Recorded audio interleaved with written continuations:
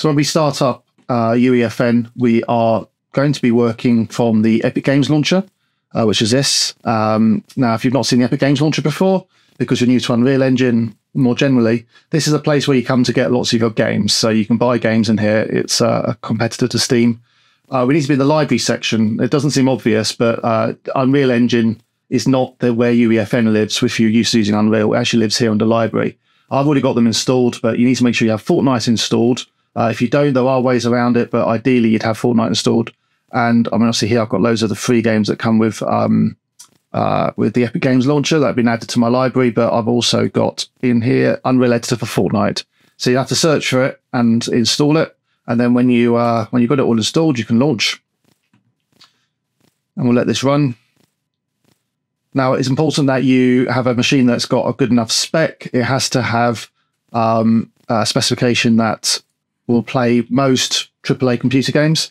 Unreal Engine is what is underneath UEFN. It does require quite a lot of processing power. So I'd recommend having an RTX 2060 graphics card or higher, 16 gigabyte of RAM, and a fairly good processor. An i7 or an i9 would be ideal.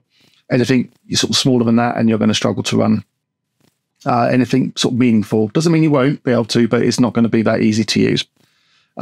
Now, if you have used Fortnite Creative before, you'll know that within the game Fortnite, there is a whole creative ecosystem that you can use, and that uses the player controls, and you can do that within the game. So that means you can do it on PlayStation, on the phone.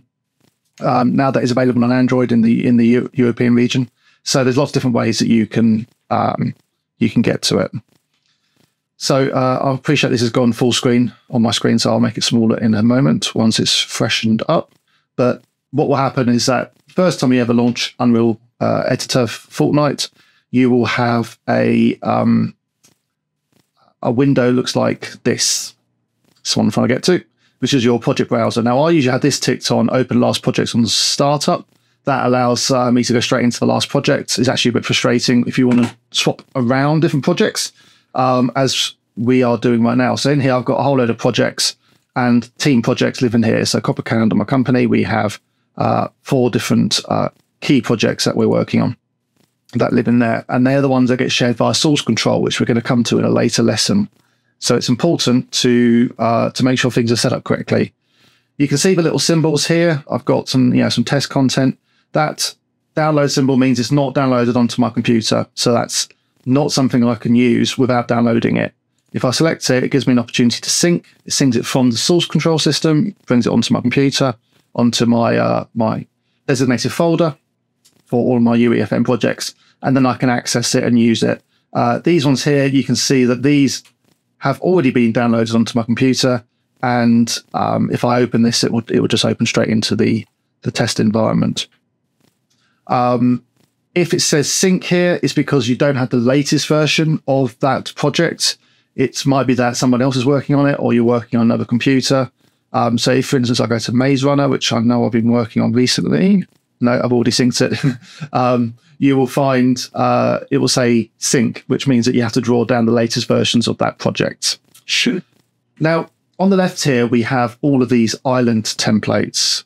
Now, the thing about all of this is that it can be a little bit overwhelming when you first start. So I'm just going to show you it, but we're actually going to start with a blank map, which is the best way to start. In island templates, we have Fall Guys and Rocket Racing maps, because they're Epic Games' IP as well, and some just generic islands that you can use. And we'll be starting off with the blank or the simple.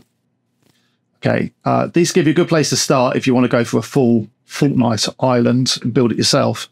And it doesn't come with anything in particular device-wise. There's no code built into it, basically. So they're just good environments. Ignore Lego Islands. That's a whole nother area of UEFN. But if you go to the feature examples, in here you will see a whole load of things which give you examples of how to build certain parts of the UEFN world.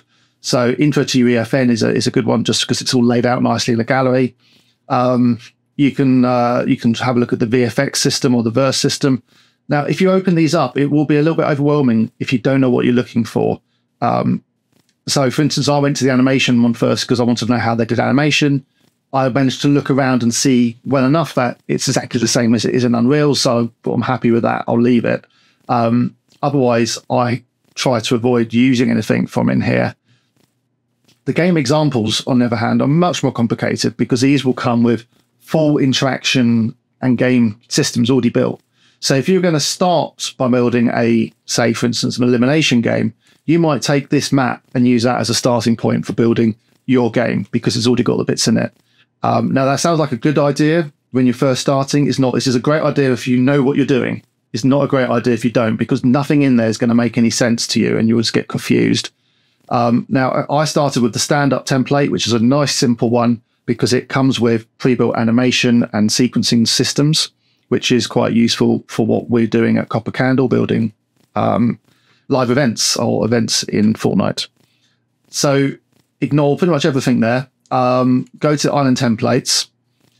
And before I click on this, I'm just going to point out here, Getting Started, Docs, and the Community. Really useful tools. There is a good selection of information available on the UEFN or the Unreal Engine dev site, dev.epic games. Go there and check out all of the details that it has that can help you understand exactly what all the different functions are and all the different devices are. So we can start loading up a blank template. Project location is saved to my D drive. I have a project folder called UEFN. The project verse path will be automatic. That's something you don't need to worry about because we're not going to do verse here at the moment. But just so you know, that is where the verse files get saved. And I'm just going to call this test project.